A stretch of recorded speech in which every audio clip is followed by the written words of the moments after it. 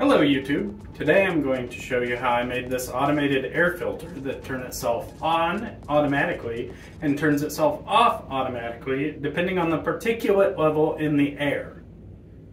Keep watching for more. The first thing I did in this project was measure the dimensions of this high velocity fan. After I knew the dimensions of the fan, I brought in a piece of plywood from the room next door and cut out a square that will be the front for the fan. This required the use of my handy dandy circle cutting jig that I made in a previous video. If you want to watch that video, I'll drop a link in the description. I really like that the circle cutting jig doesn't require a through hole and also uses a plunge router. Look at how proud I am of myself. The next step was to get to building a frame for the high velocity fan so that I had a place to insert a filter behind the fan. I'm only going to use a 1-inch filter on this project because I had a number of them laying around, and space is at a premium in my basement shop. If I had more space, I'd use a thicker filter or make a box or triangle out of the filters to increase the surface area of the filter material. The larger amount of surface area will result in less restriction in airflow, and to filter the most amount of particulate out of the air, we want the highest amount of cubic feet per minute, or CFM, of possible air to flow through the filter. What filter should we use on this project? That's a bit of question of trade-off. Standard HVAC filters use the MERV rating system, or Minimum Efficiency Reporting Values. The MERV number gives us a little clue as to how efficient the filters are at filtering out different sizes of particles. The higher the MERV number, the better the filter is at filtering out smaller particles. So basically just think of it like it's a bullshit filter. The higher the number, the more bullshit you filter out. Basically like when Crazy Aunt Marjorie brings up JFK or other politics during Thanksgiving dinner. Particles smaller than 2.5 micrometers are known as fine particles, or PM 2.5. These types of particles pose the greatest risk to your health, as a respiratory system cannot adequately expel them if they are inhaled. This can lead to a number of cardiorespiratory diseases, permanent lung damage, and extreme long-term exposure cases, even death. If that doesn't scare you, it should. If we choose a filter with an extremely high MERV number, it will also be more restrictive. This means that the fan will flow fewer cubic feet per minute through the filter. So what we want is a filter that will flow well, but still filter out particles that are 2.5 micrometers in diameter. Therefore, the minimum MERV rating I'd choose to use on a DIY shop filter is a MERV 11. This is the lowest MERV number that is rated to filter out particles in the 2.5 micrometer range.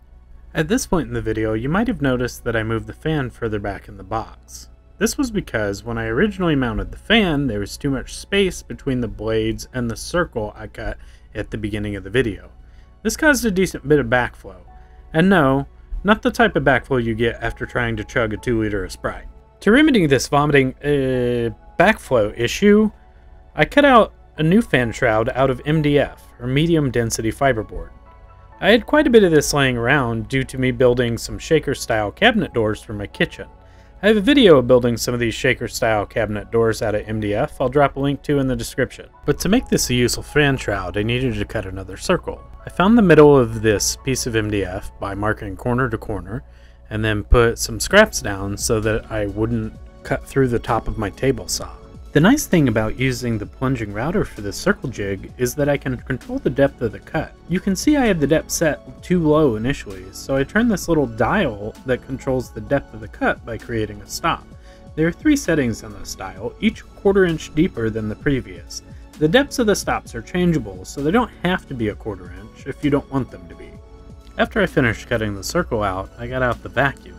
This is kind of like power washing, so I'll just let you enjoy this without listening to my annoying voice.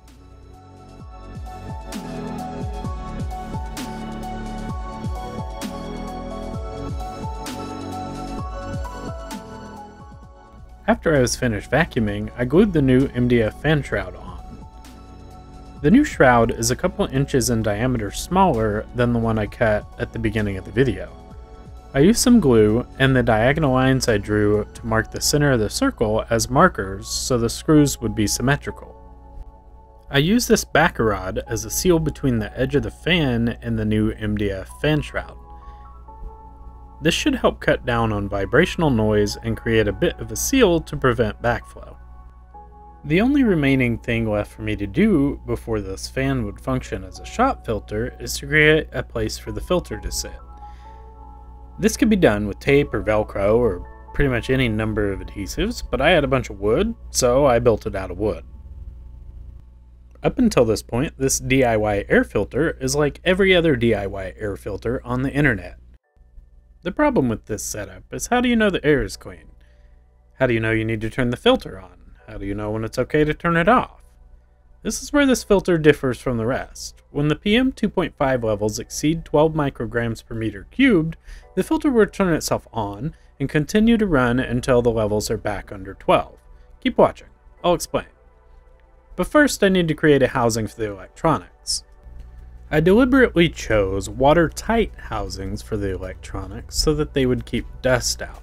Now, being watertight doesn't necessarily mean that it's also dust tight, but if it won't get water in it, it probably also won't get dust. I use my automated battery-powered DIY drill press vise to hold these junction boxes while I drilled some mounting holes into them for the liquid-tight connectors and drilled a few more holes to mount a solid-state relay. The solid-state relay will allow a low-voltage DC microcontroller to control the line voltage needed by the fan. This solid-state relay requires 2 holes to be drilled for mounting.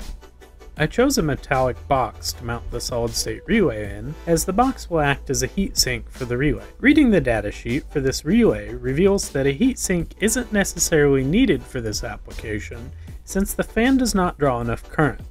However, it's always good practice to apply a little thermal compound to the back of the relay when mounting to prolong its life.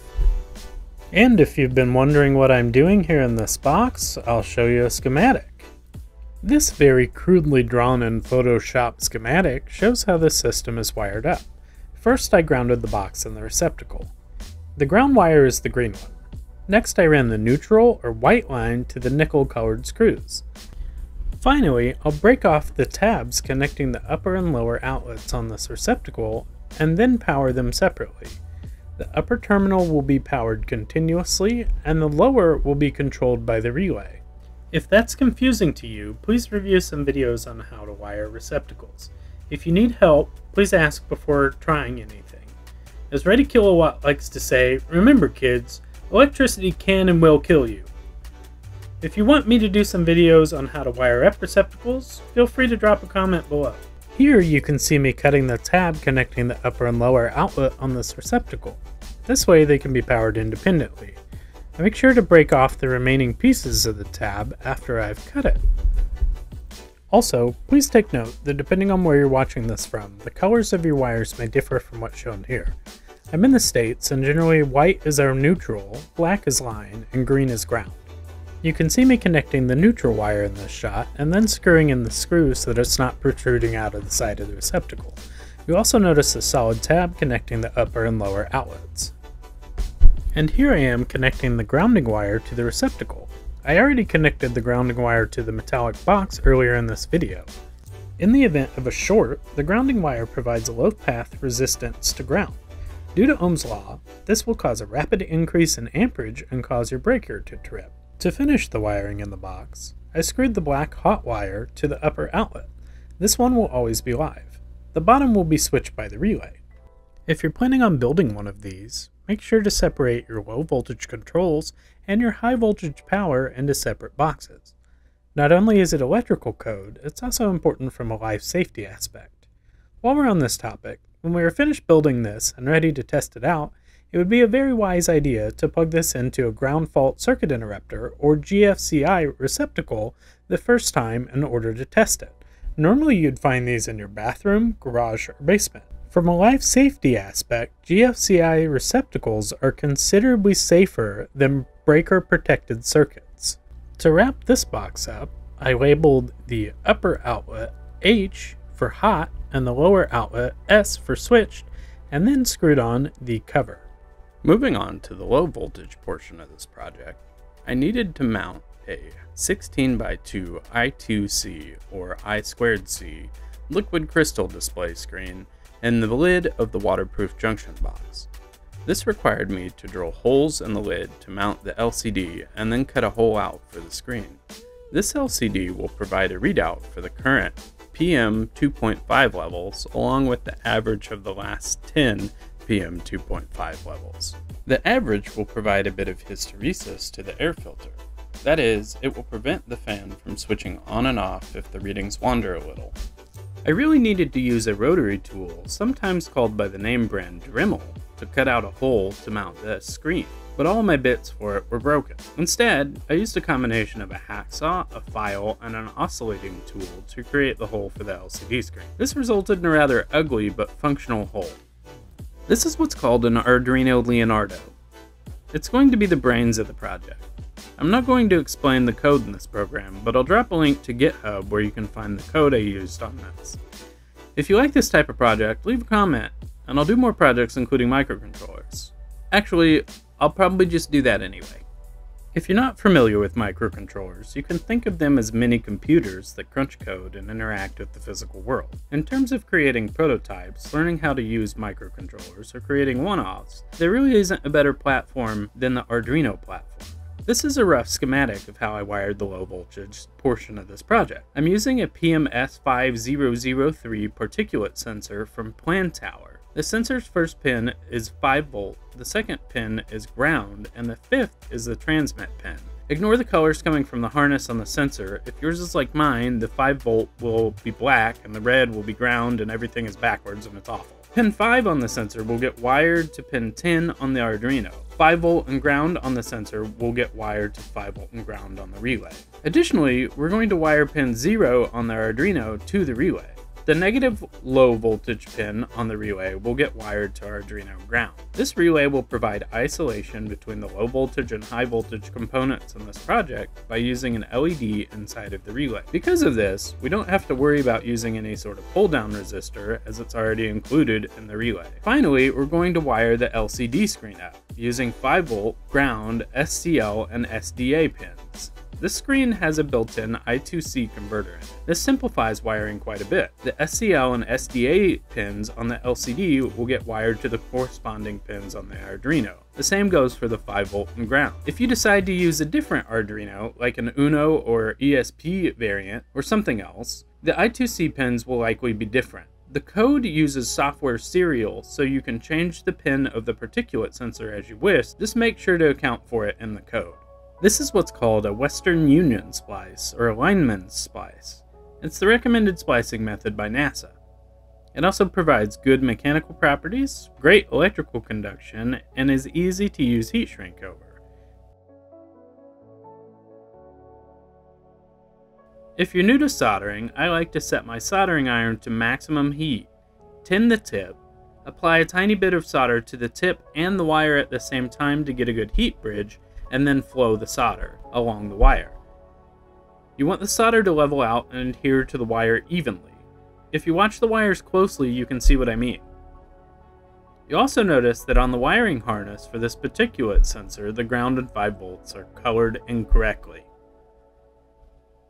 If I'm wiring 2 wires to one, like I am here, branching 5 volt and ground, I like to apply 2 sizes of heat shrink. I'll push the smaller heat shrink as far up as it will go, shrink it, and then put the larger overlapping the smaller heat shrink. I don't really know if that's correct, it's just what I like to do. It seems to make everything turn out cleaner. To plug these wires into the Arduino, I'm going to use what's called a Dupont connector. I only have female Dupont connectors, so I'll have to make male ones. I have some links to almost everything used in this project in the description, including the male Dupont connectors, so you won't have to make your own. You don't have to use the links in the description to buy this stuff, but it'll help Ben and I make more videos if you do.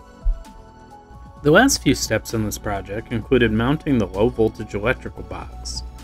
After that was mounted, I used a Forstner bit to create a channel for the fan's power cord to go. I siliconed the particulate sensor on and cleaned the silicone up off camera. I also originally siliconed the gaps between the screen and the lid of the junction box, but then I shorted the backlight on my first LCD screen, so I had to order another one. So the second time I decided to use hot glue, because I'm not patient enough apparently to let silicone dry. After plugging the power cable in for the fan and the Arduino, it was time to plug it into the wall and test it out. If you're building one of these at home, plug this all into the GFCI if you have one available. Tell your spouse you're sorry there's wood dust in the bathroom or kitchen. After you confirm that it's working, feel free to take it back to the shop where it belongs.